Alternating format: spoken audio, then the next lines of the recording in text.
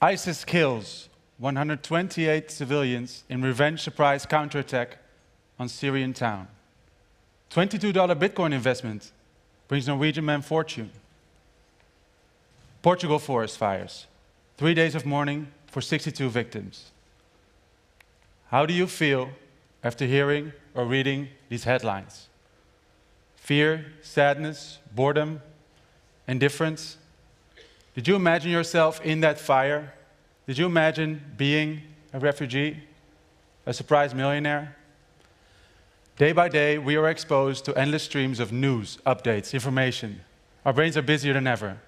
But how much of it really impacts who we are, how we feel, and what we do? The impersonality of the media can make us feel immune. Online, even with the comment section at our fingertips, the world can feel very one-dimensional. We're looking for ways to understand the world we live in and develop our own story, our own career. So reach out to nonfiction. Unsurprisingly, nonfiction books have been on the rise in the past decade. Nonfiction can offer us something new, more knowledge on a certain subject, a life hack. I also get excited by titles like The Innovator's Dilemma, Start with Why, Increase Your Focus. By the way, how's everybody's 4-hour work week going? I like to think I'm in control of my life, just like you are. I go for a coffee, go to work, spend time with friends and family.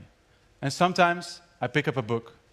It can be nonfiction or fiction, usually nonfiction, because that at least offers me something straightforward.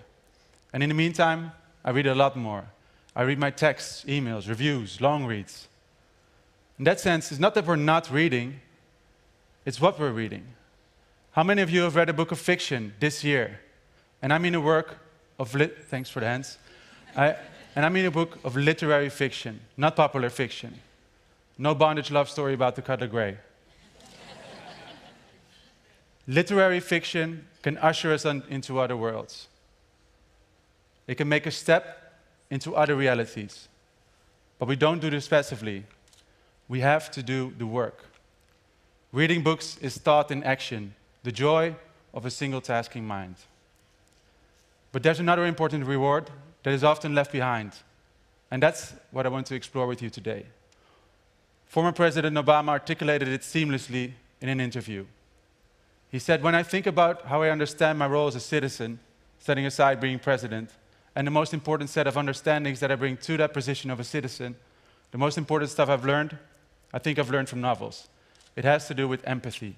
It has to do with being comfortable with the notion that the world is complicated and full of grace, but that there's still truth there to be found." Empathy. That word is bandied about a lot these days. Empathy is the friendly enemy to our feeling of self-importance. Storytelling can help us to not only understand, but feel the complexity, the emotions, the situations of distant others. It can be a vital antidote to the stress of all the noise around us, like meditation. And I will tell you a little bit about how that works. Last summer, I borrowed the new Dave Eggers book from my mom, Heroes of the Frontier. Dave Eggers is one of my favorite writers. I like the cover, so in good spirits, I sat down in my beach chair. The journey began. To my own surprise, I didn't like the first 100 pages. I couldn't relate at all to the main character, Josie, a 40-something single mom from Ohio who quits her job as a dentist and takes her kids to Alaska to stay. She didn't even bother to tell her ex-husband she was leaving. But I stuck with it. And towards the end, Josie and her kids are rushing through the forest, desperate to make it back to the civilized world. Rain's pouring. They're all scratched and bloody from running through the branches, but finally, they find an abandoned cabin where they can sleep. And they're so happy they're safe. Now, I'm not a very emotional person. But as I was reading this, my eyes began to well up. I got very emotional. And I thought to myself, what made me change from not liking the book to being so invested in it? From indifference to caring to deep emotion. How did this happen? It happened because Eggers artfully triggered my imagination by describing her every emotion. He described the scenery of Alaska as deeply as the scenery of her thoughts. The better I got to know Josie, the more I could relate to her feelings and her actions, just like when you get to know somebody in real life. The more I got into the book, the more my mind started single-tasking. Scientists call this narrative immersion, transcending the here and now. It reduces externally focused attention, thereby increasing deeper reflection. What happens is twofold. While we mirror how we would feel in the situation the main character's in, we also simulate their mental state and imagine being them. So I was imagining how I would feel if I was in Alaska road tripping with 2 children. But at the same time, I was imagining how it would feel to be Josie. Empathy, the human form of mind reading. Good writers can create a storyline that takes us by the hand and lets our imagination do the rest, like a fairy tale. As Albert Einstein said, if you want your kids to be intelligent, read them fairy tales. If you want them to be very intelligent, read them more fairy tales. Why?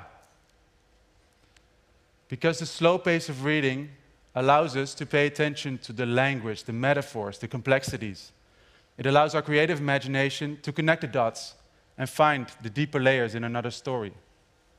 In this time of social networking, self-absorption, and individualism, some social scientists say we are experiencing an epidemic of narcissism, an age of entitlement. While sometimes we yearn for a past with close-knit communities where everybody looked out for each other, what we're doing is we're desperately searching for answers to understand the world we live in now. But given the increasing complexity of our world, it's more important than ever that we get out of our own on- and offline echo chambers and do everything to understand the other and spark our imagination.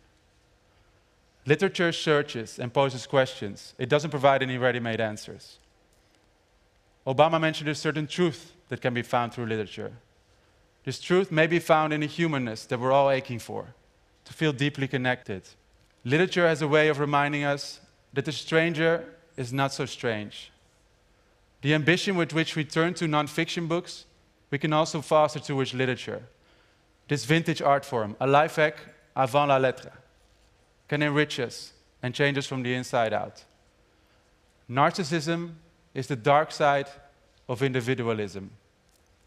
Fiction can help us to disconnect from ourselves and tap into an emotional, empathetic side that we don't often take the time to explore. Something to think about this weekend when you're passing by your local bookstore. Thank you.